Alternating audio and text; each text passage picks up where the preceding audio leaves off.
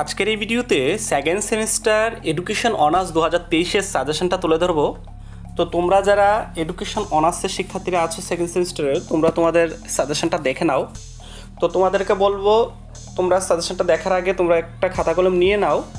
আমি যে কোশ্চেনগুলি বলবো তোমরা খাতাতে লিখে নেবে, কারণ আমি টাইপিং করে লিখে দেওয়ার মতো সময় করতে পারছি না।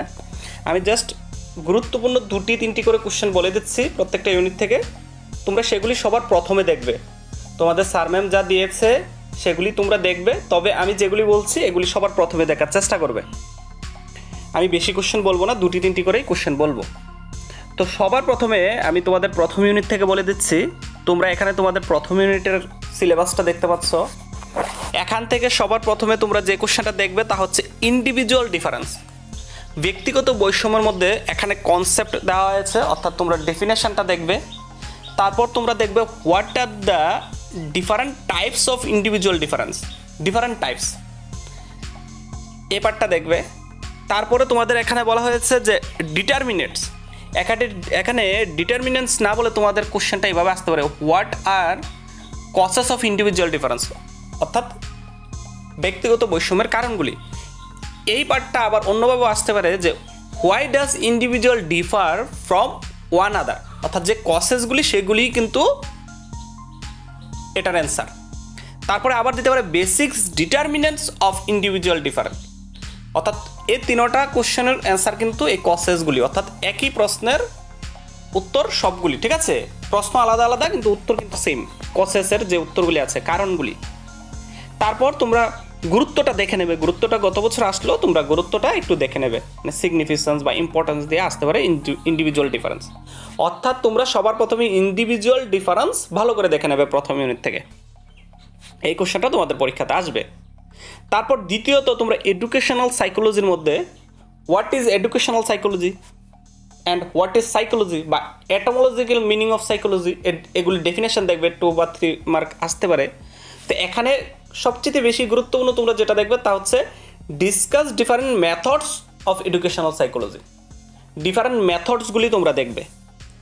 তারপরে যে পার্টটা দেখবে তা হচ্ছে এটার সাথে তোমরা দেখে নেবে ডিসকাস নেসেসিটি, নেসেসিটি না বলে তোমাদের ইম্পর্টেন্সও বলতে পারে, স্টাডিং এডুকেশনাল সাইকোলজি বা সাইকোলজি, অর্থাৎ সাইকোলজির ইম্পর্টেন্ট আসুক বা এডুকেশনাল সাইকোলজির ইম্পর্টেন্ট আসুক, তোমরা এই প্রশ্নের উত্তরটা দিয়ে তোমরা করতে পারবে। নেসেসিটি দিতে পারে বা ইম্পর্টেন্স দিতে পারে বা সিগনিফিকেন্স দিতে পারে। তো প্রথম ইউনিট থেকে এই পার্টগুলি যদি তোমরা দেখো, আশা করি তোমাদের 2টি কোশ্চেন কমন পড়ে যাবে। তাছাড়া এক্সট্রা মনে করো 2 বা 3 কোনো একটা পার্ট তোমাদের অ্যাড করে দিতে পারে, যেমন নেচার অ্যান্ড স্কোপ গত বছর এসেছিল। তো তোমরা যদি দেখতে চাও নেচারটা একটু টাচ করে যেতে পারো। এগুলি হচ্ছে তোমাদের প্রথম ইউনিট। প্রথমে ইন্ডিভিজুয়াল ডিফারেন্স, তারপর এডুকেশনাল সাইকোলজির সংজ্ঞা, মেথডস অ্যান্ড নেসেসিটি বা ইম্পর্টেন্স, প্রথম ইউনিট। এখন বলে দিচ্ছি দ্বিতীয় ইউনিট থেকে। দ্বিতীয় ইউনিট থেকে সবার প্রথমে তোমরা যে কোশ্চেনটা দেখবে তা হচ্ছে গেস্টাল থিওরি অফ লার্নিং। এটার ডেফিনেশন আসতে পারে 2 মার্কস, যেমন দিতে পারে হোয়াট ইজ লার্নিং বা দিতে পারে what is learning through insight. তারপরে গেস্টাল থিওরিটা তোমাদের ডিসকাস করার জন্য আসবে, এরপর এটার সাথে মেনশন ইটস সিগনিফিকেন্স, অর্থাৎ গেস্টাল থিওরিটা তোমরা সবার প্রথমে ভালো করে দেখবে। তারপর তোমরা দেখবে থর্নডাইকের ট্রায়াল অ্যান্ড এরর মেথড, এটা কিন্তু কানেক্টিনিজম বলেও কিন্তু আসতে পারে, কানেক্টিনিজম theory and trial and error method কিন্তু সেম। তো সেম এটার মধ্যে ডেফিনেশন আসতে পারে হোয়াট ইজ লার্নিং বা what is trial and error method বা হোয়াট ইজ কানেক্টিনিজম। তো এই মেথডটা তোমরা দেখবে, এটার সাথে এটার ইমপ্লিকেশন বা সিগনিফিকেন্স দেখে নেবে। এখানে থর্নডাইকের সূত্রগুলি, মেনলি মুখ্য সূত্রগুলি তোমরা জেনে নেবে। এই 2টা থিওরি তোমরা সবার প্রথমে দেখবে। তারপর তোমরা অনুবর্তনের মধ্যে ক্লাসিক্যাল কন্ডিশনিং, ক্লাসিক্যালটা দেখবে, অপারেন্টটা দেখতে হবে না, ক্লাসিক্যালটা তোমরা দেখবে। তো এটার সাথে তোমরা অপারেন্ট অনুবর্তন বা ক্লাসিক্যাল অনুবর্তনের ডেফিনেশন বা অনুবর্তনের ডেফিনেশন, অপানুবর্তনের ডেফিনেশন 2 মার্কসের জন্য তোমরা দেখবে, কারণ সামনের দিকে 2 মার্কসগুলি থাকতে পারে। তারপর ক্লাসিক্যাল কন্ডিশনিংয়ের যে থিওরিটা আছে সেটা দেখবে এবং ইম্পর্টেন্সটা দেখে নেবে, অর্থাৎ সিগনিফিকেন্স। তো সবার প্রথমে এই 3টা কোশ্চেন তোমরা দ্বিতীয় ইউনিট থেকে দেখবে। তাছাড়া এই ইউনিটে আরেকটা গুরুত্বপূর্ণ কোশ্চেন আছে মোটিভেশন, যেটা প্রত্যেক বছরই আসে।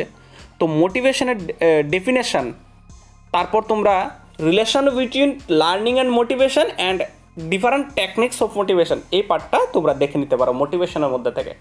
তাছাড়া ক্যারেক্টারিস্টিক্স 2-3টা পয়েন্ট তোমরা দেখে রাখতে পারো। তো এই 4টি কোশ্চেন ইম্পর্টেন্ট আছে ইউনিট 2 এর মধ্যে, তোমরা এগুলি দেখার চেষ্টা করবে, তবে সিরিয়ালটা মেনটেন করে দেখবে। প্রথমে ট্রায়াল অ্যান্ড এরর মেথড, তারপর গেস্টাল থিওরি অফ লার্নিং, তারপর ক্লাসিক্যাল কন্ডিশনিং, তারপর তোমরা মোটিভেশনটা দেখবে। এই গেল দ্বিতীয় ইউনিট। এখন বলে দিচ্ছি তৃতীয় ইউনিট থেকে। তো তোমরা এখানে তৃতীয় ইউনিটের সিলেবাসটা দেখতে পাচ্ছ। তৃতীয় ইউনিট থেকে সবার প্রথমে তোমরা যেটা দেখবে তা হচ্ছে তোমাদের সিলেবাসের যে পার্টটা আছে ইন্টেলিজেন্স। এই ইন্টেলিজেন্সের ডেফিনেশনটা দেখবে, ক্যারেক্টারিস্টিক্সটা দেখবে, এবং তোমরা দেখবে স্পিয়ারম্যানের 2 ফ্যাক্টর থিওরি অফ ইন্টেলিজেন্স। তাই এখানে 2 ফ্যাক্টর থিওরিটা দিতে পারে তোমাদেরকে ডিসকাস করার জন্য। তাছাড়া তোমাদের যে 2 ফ্যাক্টর থিওরির মধ্যে যে general mental ability and special mental এবিলিটির এই দুটোটার বৈশিষ্ট্য এবং পার্থক্য ডেফিনেশন সহকারে তোমরা দেখে রাখবে থিওরিটার পাশাপাশি। তো এটা পড়লে তোমাদের অবশ্যই একটা কোশ্চেন আসবে ইন্টেলিজেন্স অ্যান্ড ক্যারেক্টারিস্টিক্স ইন্টেলিজেন্সের পাশাপাশি প্রথমত।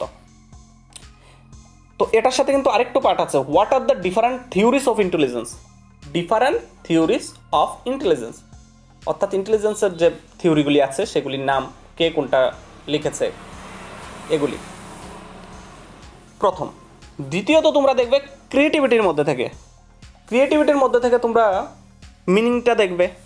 সবার প্রথমে মিনিংটা দেখার পর বা কনসেপ্টও দিতে পারে, তারপর নেচারটা দেখবে, তারপর ক্যারেক্টারিস্টিক্সটা দেখবে। ক্রিয়েটিভিটির ক্যারেক্টারিস্টিক্স না দিয়ে এখানে বলতে পারে যে characteristics of A creative person. তো ক্রিয়েটিভিটির পার্টটা তোমরা ভালো করে দেখতে হবে, তবে আমি যে পার্টগুলি মেনশন করেছি সেগুলি সবার প্রথমে দেখবে। এটার সাথে হোয়াট ইজ ক্রিয়েটিভ প্রসেস এই ডেফিনেশনটাও দেখে নেবে, 2 বা 3 মার্কস আসতে পারে।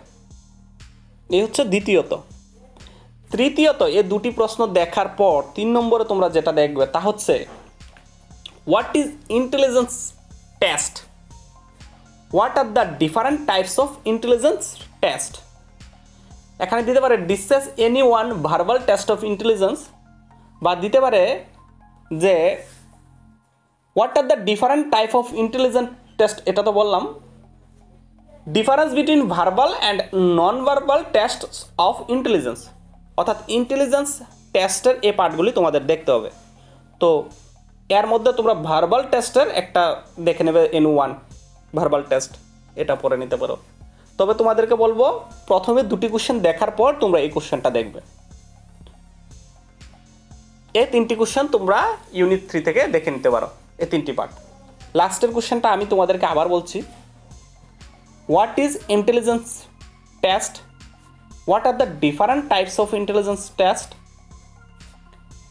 Discuss any one verbal test of intelligence, বা দিতে পারে difference between verbal and non verbal test of intelligence. অর্থাৎ 4টা পার্ট আছে ইন্টেলিজেন্স টেস্টের মধ্যে, এগুলি তোমরা দেখতে পারো ইউনিট 3 থেকে। এখন বলে দিচ্ছি ইউনিট 4 থেকে। ইউনিট 4 থেকে তোমরা 2টি থিওরি পড়বে। তার মধ্যে প্রথমটা হচ্ছে discuss ভাইগোটস্কিস theory of development with its educational implications. ভাইগোটস্কি থিওরিটা তোমরা সবার প্রথমে দেখবে। তারপর দ্বিতীয়ত যে কোশ্চেনটা তোমরা দেখবে তা হচ্ছে কোয়ালবার্গস ভিউজ অন মরাল ডেভেলপমেন্ট, অর্থাৎ কোয়ালবার্গের মরাল ডেভেলপমেন্টের থিওরিটা তোমরা দেখবে দ্বিতীয়ত। তৃতীয়ত তোমরা পার্সোনালিটির মধ্যে থেকে ভালো করে দেখতে হবে, সেখানে পার্সোনালিটির ডেফিনেশান, পার্সোনালিটি ট্রেটসের ডেফিনেশান, এগুলির বৈশিষ্ট্যগুলি 3-4টি পয়েন্ট দেখে রাখবে, গত বছর এসেছিল। তাছাড়া বৈশিষ্ট্যগুলি একটু দেখে রাখবে।